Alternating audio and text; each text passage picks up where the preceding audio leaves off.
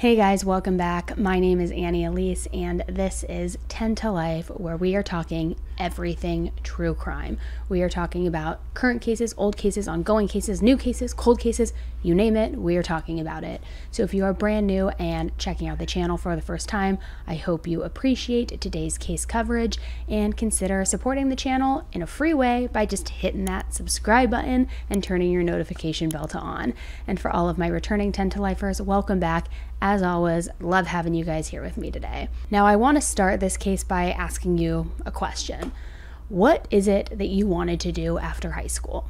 Maybe you had plans to go to college, travel abroad, take a gap year, or go straight into the workplace, as I did. Most of us probably wanted to be happy, carefree, and successful, whatever our goals were. We had our whole lives ahead of us. Some of us chose to go to college for the next chapter. We envisioned making lifelong friends and attending football games and parties and just really finally being an adult. We hoped, of course, to make our parents proud, finish our degree, get internships, land at the perfect job, or maybe even get married to our college or high school sweetheart. Who knows? Now, if this doesn't apply to you, perhaps you're a parent with similar hopes for your children. But either way, there are some things that you can never imagine or expect, no matter how much you plan. And that makes this story about a 21-year-old girl named Allie Rice so troubling, heartbreaking, and for lack of a better word, just straight up terrifying. We've all heard stories of bad things happening, but we brush them off and think they can never happen to us. You know, because we're always safe, we're always watching our surroundings, we're always on guard, and this story is not one of those. So let's get right into it. 10 to Life with Elise starts right now. On September 16th, 2022, at 4:45 in the morning, Paul Rice woke up to his dogs barking and his doorbell ringing. When he opened the door, he was greeted by police officers. According to Paul, it wasn't very unusual for the police to be in the neighborhood, and it wasn't the first time that they had ever knocked on the door in the middle of the night.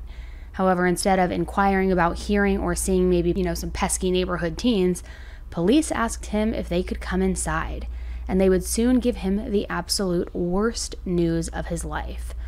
Police informed Paul that his 21-year-old daughter, Allie Rice, was gunned down in her car just a couple of hours earlier. Allie Rice had just started her senior year of college at Louisiana State University. She had just turned 21 this past May. She was majoring in marketing and was accepted for an upcoming internship program. On September 15th, 2022, on Thursday evening, heading into the early hours of Friday, September 16th, Allie was said to be out with her friends, just having fun on a night out. Allie had apparently left a bar in Mid-City, and police believe she was driving towards downtown on Government Street around 2:20 a.m. when she encountered a train stopped on the tracks. Now, what happens next is where this mystery truly begins. Allegedly, nearby witness reports of gunfire were called into the police, but when police arrived at the scene, they didn't see anyone, let alone somebody with a weapon. Instead, they found a vehicle by the train tracks with roughly a dozen gunshots fired into it, most of which had gone through the windshield. The vehicle belonged to Allie, and inside the car, Allie was deceased. Police noted that the vehicle seemed to be making a U-turn because the front of the car was not facing toward the train tracks. Upon further investigation of the interior of her car, nothing appeared stolen, and Allie even had some fast food on her lap. Now, in an audio recording from a nearby surveillance system, gunfire can be heard, followed by a car screeching.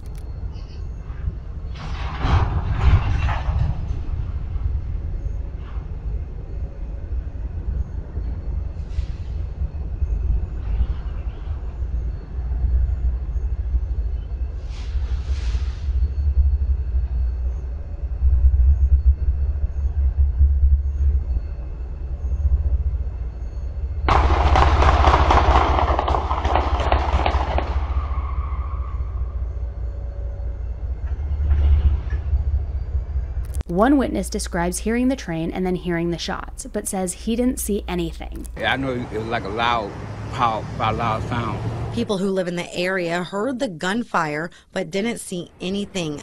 Sources say they believe Rice was turning around at the tracks as a train came by. That's when someone shot her multiple times through her windshield. I heard the train, but I ain't paid a mind to the train. I was paying to the gunshot fire. Police spent all day Friday trying to piece together what shreds of information they could gather. I assure you that we are exhausting all investigative efforts to identify the person or persons responsible for this homicide. People who live nearby say they're not surprised something so tragic happened in the area. So much goes on out here, you know what I mean? You really can't go like somebody 6 months old icebox. It don't make no difference about the shooting. I've been like every other night here shooting, somebody shooting. So kind of dangerous to walk down through here because, like I say, you see an icebox, you'll do anything. Police have been investigating what exactly happened to Allie, but they don't have any suspects, and the motive behind this senseless act is still a mystery. Even though the police received a ton of tips, it's unclear whether any of them are actually credible or helpful. Since some news clips were published, the reward for information on whoever was responsible for doing this has now reached $50,000. But still no arrests have been made, and several law enforcement agencies have now been brought in to work on this case, including the FBI, the DEA, the ATF, I mean, a lot. A shocked community at this noon hour with news of an LSU student shot dead. Her car riddled with bullets while she was stopped on Government Street earlier this morning. You are getting a look here. 21-year-old Allison Rice was a senior at LSU and a native of Ascension Parish. We're told Rice was a 2019 graduate of Dutchtown High School, where she was on the homecoming court. As we now turn to the investigation into her death, the big question here at midday, why did this happen? Our Chris Rosado joins us live from the train tracks on Government, where police found the victim. Chris? Yeah, Liz, well, police got the call around 2:20 this morning. I'm told Allison Rice was out with some friends at an establishment along Government Street and was likely on her way home when she was shot. Now, although there was not a train present when Baton Rouge police arrived, they are working under the assumption that she might have been stopped on Government Street while waiting for a train. I'm told they found at least 5 or 6 bullets fired into her car when they found her. She was alone in the car when they found her as well, and police have no motive and no suspects as of right now. Allison Rice, whose friends call her Allie, was a 2019 graduate of Dutchtown High School in Ascension Parish and was even on the homecoming court there. And as a senior at LSU, she worked at the Shed Barbecue on Burbank. A short time ago, I talked to her boss over there, clearly heartbroken by the news of her death. We were talking the other day, and she's had an internship lined up. She had just such an amazing, bright future. And everything was just on the up and up, and she was about to graduate, and it's just so senseless and devastating that someone as bright as her would be taken from us this like early. So as social media does what it does, this case quickly became an online cesspool of false rumors and narratives. Now, while some speculation can harm potential criminal investigations, it's usually not the public's intention. It's even understandable sometimes because as humans we want answers and we want to make sense of it and we want to help in any possible way. Then when the public doesn't receive the answer that it morbidly craves, social media does its worst and starts to spiral out of control. Personally, very similar to the Kylie Rodney case. And in Allie's case, there have been a lot of rumors swirling about possible organized crime activity, some even suggesting that maybe her death was a part of an initiation. And to be quite honest, I kind of understand this line of thinking, especially if this crime occurred in an area with known gang activity. Nevertheless, police and the DA's office quickly shut down any rumors of organized crime regarding Allie Rice, even telling the public that speculation was actually hurting the case. In a press conference, detectives working the case and the mayor's office focused on addressing this, organized violence to dispel the false rumors about Allie's death, with hopes to end any sort of speculation that this was any type of initiation. 1 week after Allie Rice was found shot to death here on Government Street, police are staying tight-lipped on what they know, but are pushing back against rumors. I do understand that there was a rumor going around that this was some sort of gang initiation and this was a targeted attack. We have zero indication that that's the case. Another report was that detectives didn't immediately speak to someone who claimed to be a witness. I am highly offended by that, because those are my people. And he's offended when someone's saying it's nothing more than a rumor. Well, I'm telling you right now, it is a rumor that we are ignoring a witness. The lack of information provided did not sit well with those who knew and loved Rice. Her crime was being stopped at a train. A reward for information that leads to a conviction is now at more than $37,000. It's an effort by community members to find her killer, something police say they are working tirelessly to do while adding more police to the streets in high crime areas. Not everyone was convinced. Telling me that we're really hard on crime, we're not soft on crime. However, the chief gave 2 examples of not 1, but 2 people accused of murder, both out on probation. For not 1 but 2 murders, that tells me you're soft on crime. The police even went as far as to say if they even slightly thought it could be related, that they would let the public know for safety reasons. So ultimately, the police believe that this was a complete random act of violence, making this even more disturbing and a huge question mark as to why and who just approaches a 21-year-old girl who's driving home and, fires off 12 gunshots into the windshield if at random. It makes no sense. And she was clearly on her way home. She got fast food. She's heading home. I mean, I can't even tell you the amount of times I've done that after a night out with friends. And so nothing was out of the ordinary. Now, while researching information for this case, similar stories in the same area kept popping up. For example, on Wednesday, August 19th, 2022, an LSU student fell victim to a failed robbery attempt on the LSU campus outside one of the dorms.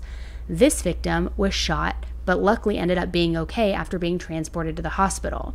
But the man who attacked the student was arrested on charges of attempted armed robbery and attempted murder on Wednesday, September 14th, about a day and a half before Allie was tragically killed, which makes this video incredibly eerie to watch, knowing what we know now. This attempted murder suspect wanted for nearly a month, now in custody. Good evening. A 19-year-old is in jail tonight, charged in a shooting on the LSU campus. This happened during an attempted robbery just as the semester began. Katie Easter is live on campus with more. 19-year-old Clarence Hippolyte is facing attempted murder and attempted robbery charges weeks after he was identified. A spokesperson says he finally turned himself in. Now tonight, students feel a little more safe.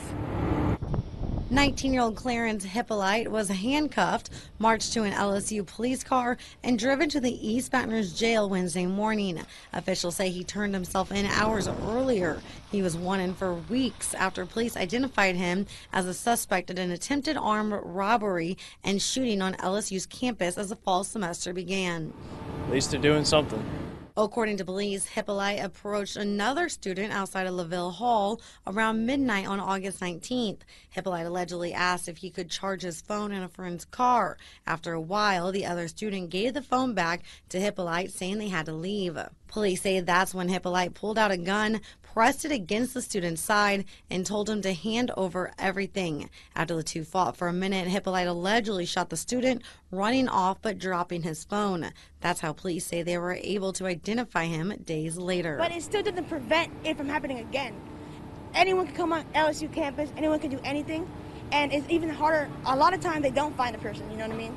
Students say they are at ease knowing Hippolyte is in jail, but are still on high alert following reports of other crimes in the days after. Some of those reports were unfounded. So it's kind of like whenever these happen, I have to take care of myself a little bit extra more. Those other reported crimes included an attempted kidnapping.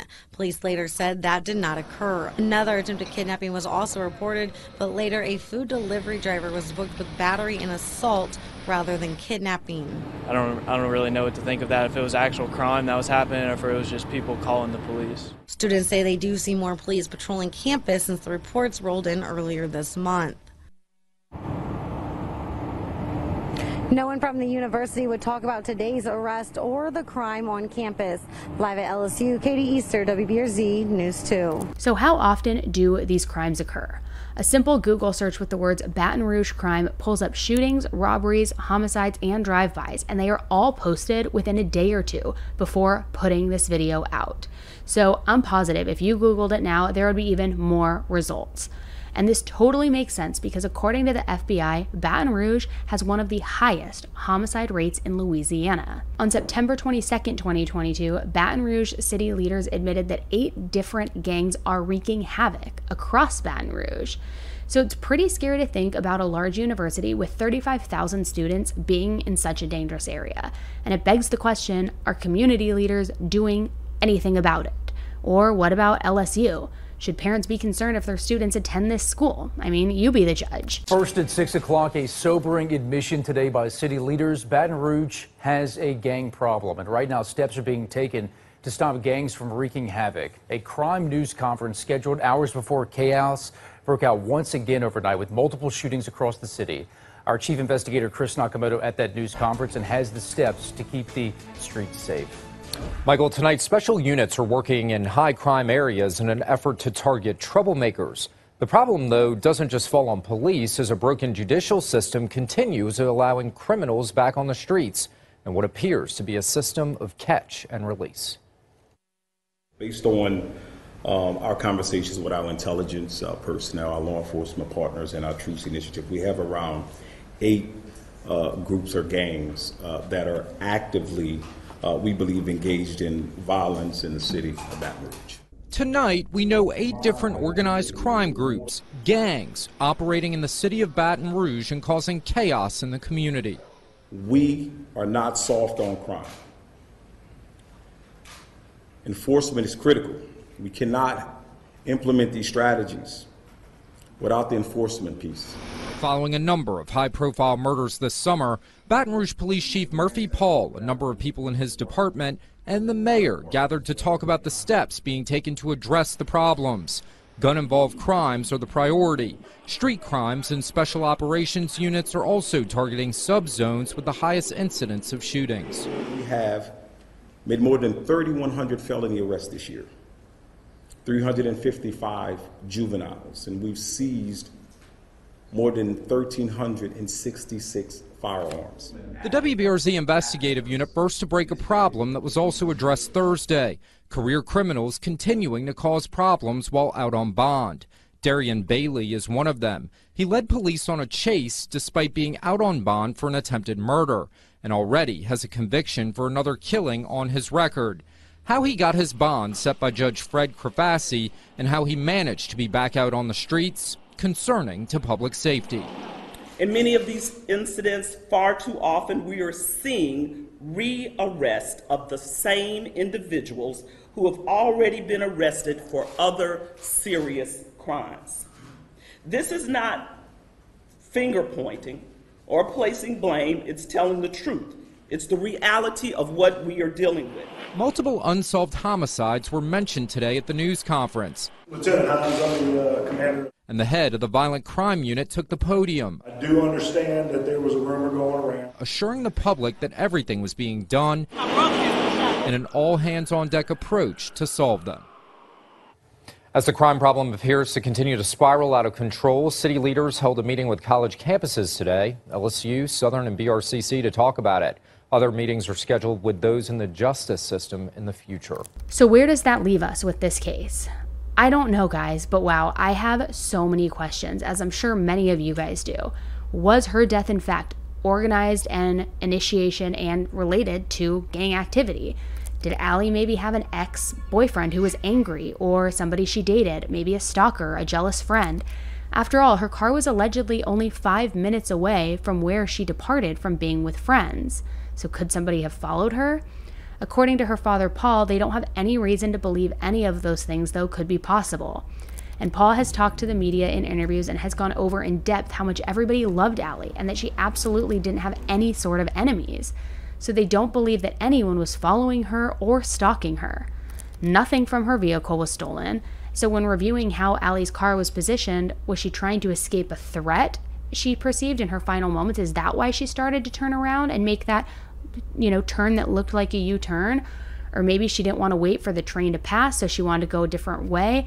It wasn't making any sense.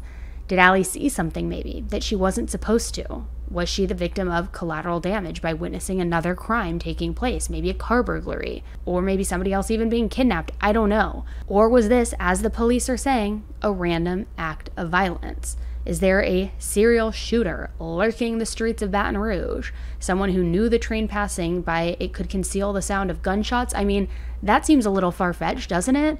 And not to get too graphic here, but according to the autopsy, Allie had only sustained wounds in her chest and her arms. So has the gunman committed similar crimes like this before? If it's in her chest and her arms, my guess is she was trying to block it if they're coming through the windshield.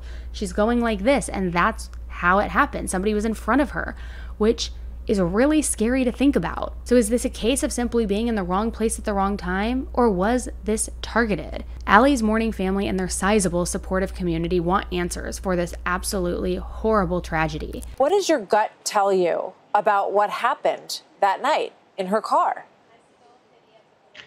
The only thing that I can really think at this point is it's a bad case of wrong place at the wrong time. You know, she's not anyone that had enemies. We don't think that she was being stalked or followed.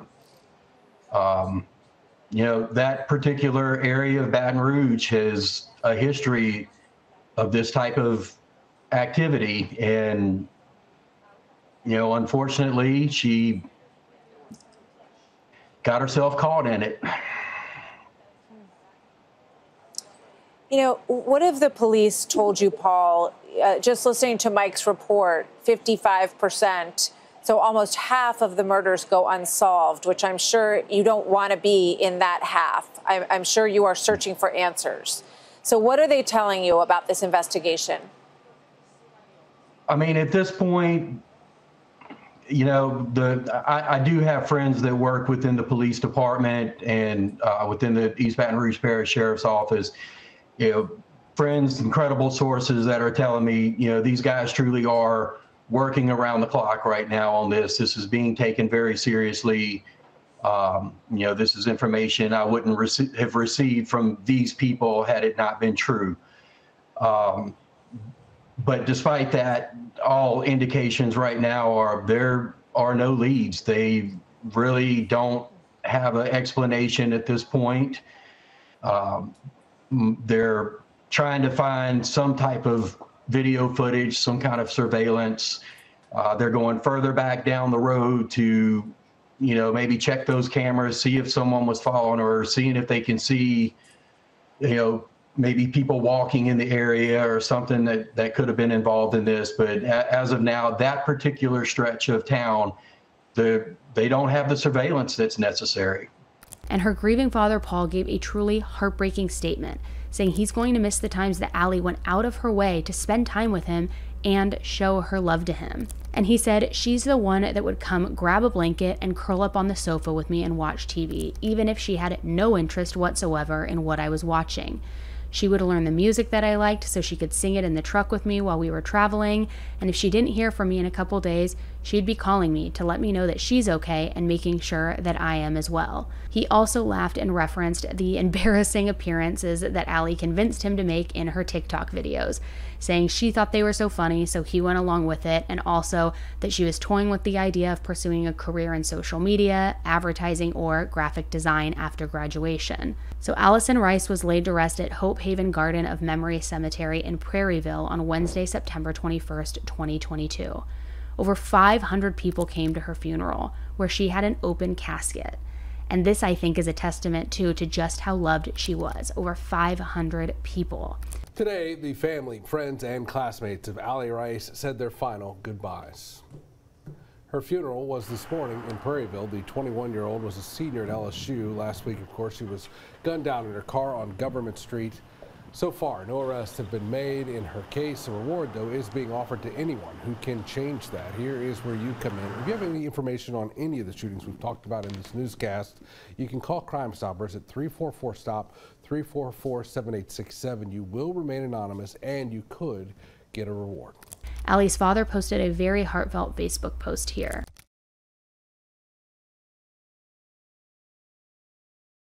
There is also a campaign, Live Like Allie, on Facebook, started by friends and family to keep her memory and her spirit alive, where people can buy bracelets to remember to live as she did. Good evening. The family of Allison Rice is determined to keep her murder investigation front and center. She was shot to death 2 weeks ago, and so far no one has been arrested. News 2's Nick Perlin reports on why the family says it's important to keep Allie's memory alive. Sylvia, Allie's dad, Paul, says Allie is someone who would always rise to the occasion, and that is what her family is doing as police search for her killer. Allie Rice's memorial on Government Street continues to grow 2 weeks after she was shot and killed near the train tracks. Now, a blue cross with her name can be seen as you drive past her memorial. Paul Rice, Allie's father, says the family has taken the last 2 weeks one day at a time. It's still hard. We're still struggling. Despite the tragedy of Allie's killing, the family wants to remember her in a positive way. That's why Allie's mother and a friend started the Live Like Allie campaign and made these yellow bracelets. Yellow was Allie's favorite color. Those bracelets were worn by the Tiger Girls and the Golden Girls at the LSU game on Saturday. Paul Rice says his daughter was an example on how everyone should live their life. To us, living like Allie is, being kind to everyone, being that bright person that walks into a room and just energizes the place. And that is how so many, from friends and families to co-workers at the shed, will remember Allie. They remember the silliness, the singing, the dancing, and that's what we want to promote during this time right now. Paul says he's going to miss Allie's phone calls, her laugh, and that smile that lit up the room looking to have fun. He even had a fun nickname for her when she was younger. Bootsy Bear. Her and her mom used to call her that when she was a baby, and that always stuck with me. I probably called her that last week. As for the investigation, Allie's killer is still free. Paul is asking anyone to come forward with information. We're still looking for answers. Somebody out there has to know something. Paul says he's going to have to stay patient as police continue to try and solve Allie's killing. Even with the case still open, he wants everyone to know Allie was a smart and responsible person and that he is so proud of the life she lived. I wish I could have seen it last a whole lot longer. She would do amazing things. She would have done amazing things. At the last home football game at LSU Stadium, the entire crowd participated in a moment of silence to honor Allie. And local businesses have pledged a $50,000 reward to anyone who has information leading to the arrest and the conviction of her killer. So please share this video, spread awareness, and come forward if you know anything about this crime. By sharing this video, hopefully it will be seen by somebody who knows something or heard something. And hopefully we can get answers and justice for Allie, and her father and her family can begin to heal. I'm curious to know what you guys think about this case. Do you believe that it truly was just a random act of violence? Do you believe it was initiation, or do you believe that Allie was targeted? Not much information is coming out, and I'm sure we're going to learn more soon because this is, again, very, very early in the investigation, as it hasn't even been a full week yet, really. Has it? No, almost a week, or just about a week. So I'm sure we're going to learn more soon, but it is just so scary. 12 shots fired into the windshield of her car. The injuries on her chest and her arms indicates, to me at least, that she was trying to block those shots. I think this person kind of approached her by surprise because she still had her food in her lap. If she had only left that place where she was with her friends 5 minutes earlier, she would have gone directly to get the food and then gone. So did somebody in the fast food line see her and follow her? Then when she was stopped at the train, did they get out of her car and come to the front of it? Were they trying to carjack her? Were they trying to maybe assault her? Were they trying to maybe attack her and, in a pervy way? And they shot. I don't know. I don't know, guys. It's very bizarre to me, but I can't imagine that this is just random. Who would just do that randomly? And I don't know. So let me know what you guys think in the comments below. All right, thanks again for tuning in today, guys, and I will keep you updated as soon as we learn more. Please keep Allie's family in your prayers and in your thoughts, and hopefully we can get some answers soon. And please don't forget to share this link so that more people will see it, so that maybe if somebody knows something or, again, heard something, they can come forward. All right, thanks again, and until the next case, stay safe. Bye.